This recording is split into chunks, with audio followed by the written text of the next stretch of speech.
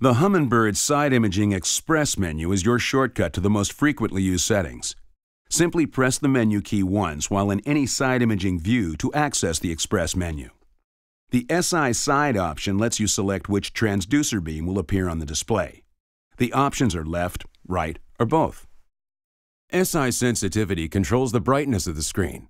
As you adjust sensitivity, sonar returns from side imaging will appear brighter or dimmer. Keep in mind this setting affects every return displayed on the screen. The SI Enhance option lets you adjust the side imaging view in three ways: sensitivity, contrast, and sharpness. Sensitivity controls the detail of the display. Contrast accents the light and dark areas of the side imaging data to increase return definition. Sharpness filters the view to create crisp edges on the side imaging data. Setting the sharpness to high will increase the number of fish that appear on screen.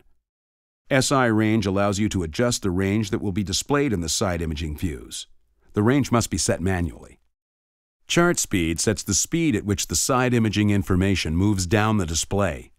A faster speed moves more information through the side imaging view, while a slower speed keeps the information on the display longer.